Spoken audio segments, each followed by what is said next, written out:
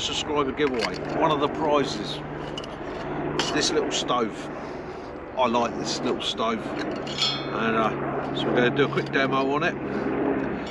It is the Hikeman meth stove. Put a drop of meths in it.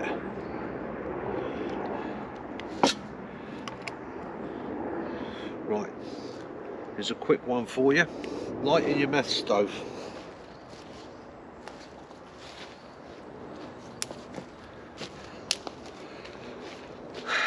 Find yourself a twig. Think about this beforehand. Right, a little bit of meths on your twig.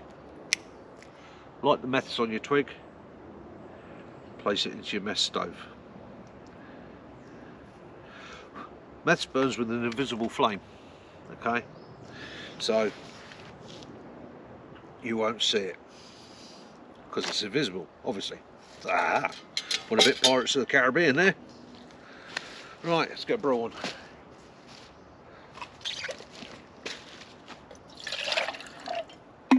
Not enough. Let's add a little bit more in there.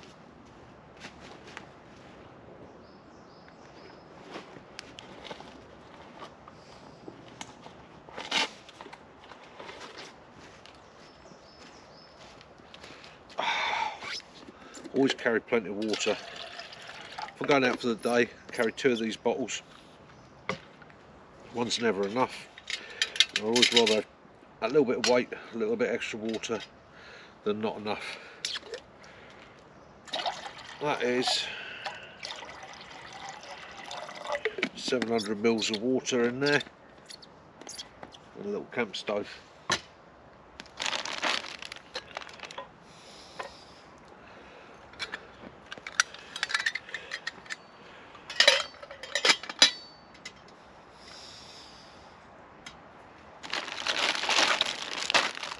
Brew on.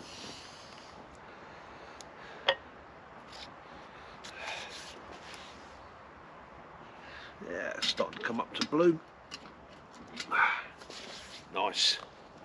Right, I'll leave you watching that for a second.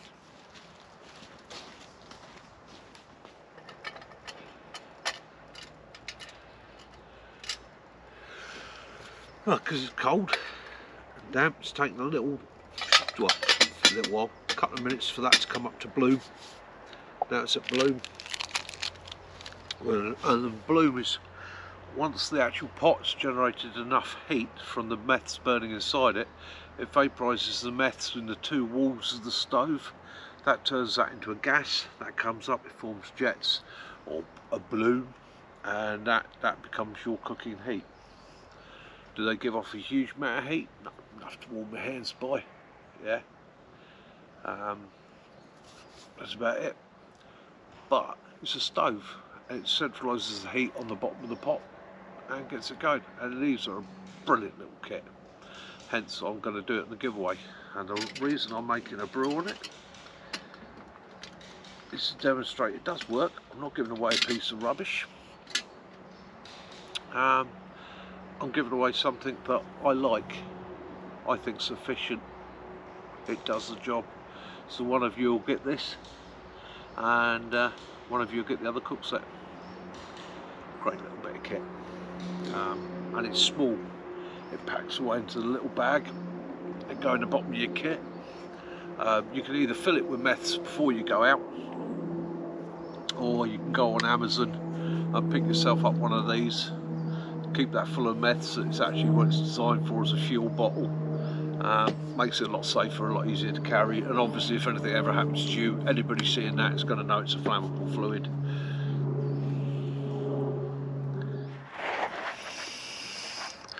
That's the little Hikeman stove. The bottoms of it. Don't know if you can see the flame under there. It works very, very well. 700 mils of water, cup, full kit.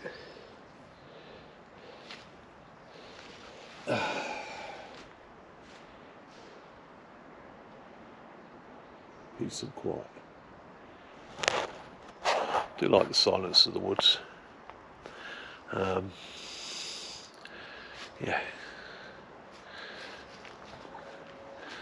Slightly put off. That's I like the silence of the woods. Yeah, being partially deaf, suffering with tinnitus as well. Yeah, the hum of the woods, the background whistle that I've permanently got in my ears. But it is quite pleasant. You get the old car in the background. So again, the bushcraft camp is going to be up here in this nice little woodland. It's going to be in April, May time. We're going to do that in the obviously once the weather sorts itself out, so it'll be a meet up locally on the Saturday. What we'll probably do is arrange to meet those that are coming up at a pub or something like that, or if people can't make it by vehicle and they want to come up by train, I can always arrange to pick up a couple of people from Farnham railway station is probably the nearest. So pick you up from Farnham or even Farnborough on my way through and drop you back there on the way out on the Sunday. But we will sort that out for people one way or another. And we'll get up here, we'll meet up on the Saturday, come up, get you sorted out, get your shelters up, and we'll have an overnighter up here. We'll get the fire pit going, see if we can encourage Jason to doing some scoff for us, and we'll have a nice weekend meet up. Nothing major, it's going to be a nice relaxing one.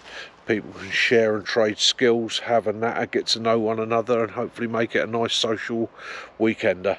Alright guys, that's me. There you go, hikeman stove, the little stove that could. It's pouring in some water for us.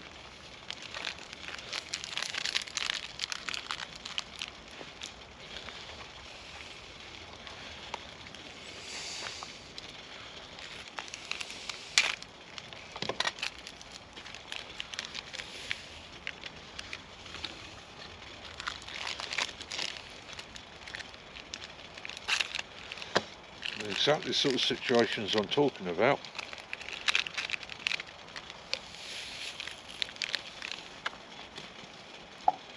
See, just pulled that straight into that one.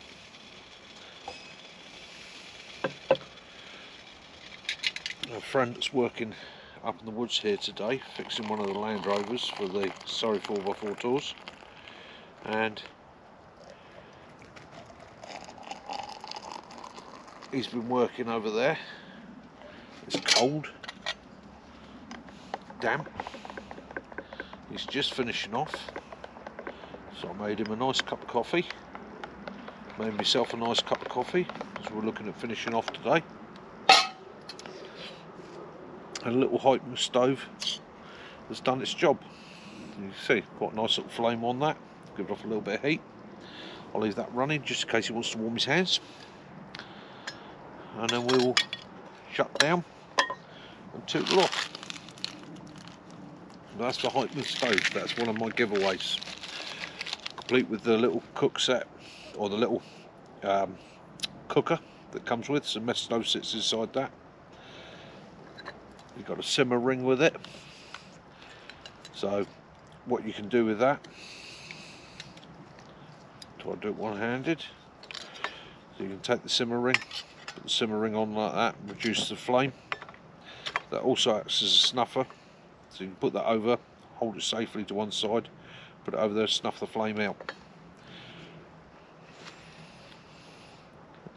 Gives up quite a bit of heat. Does the job. Does everything.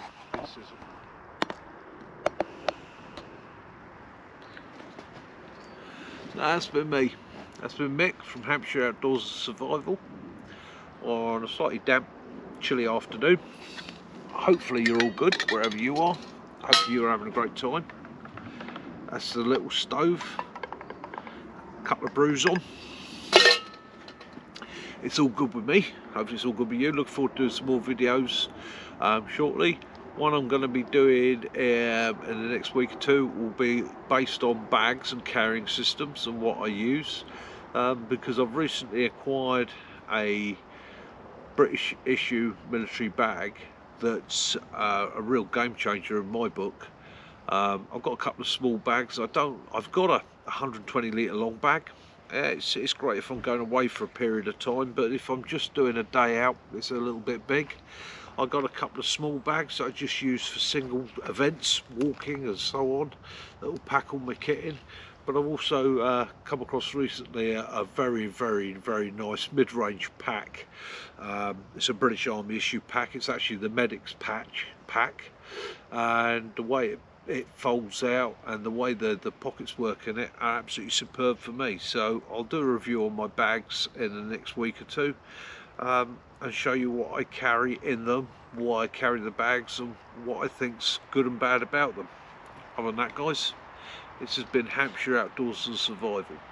I hope you're having a wonderful day wherever you are. I hope you've enjoyed the video.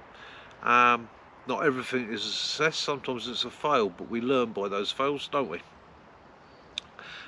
Please like and subscribe, please share, and please make a comment, especially if you're after something in the 500 subscriber giveaway. Anyhow, this is Mick, going to get on with my brew. Have fun, Mickey out.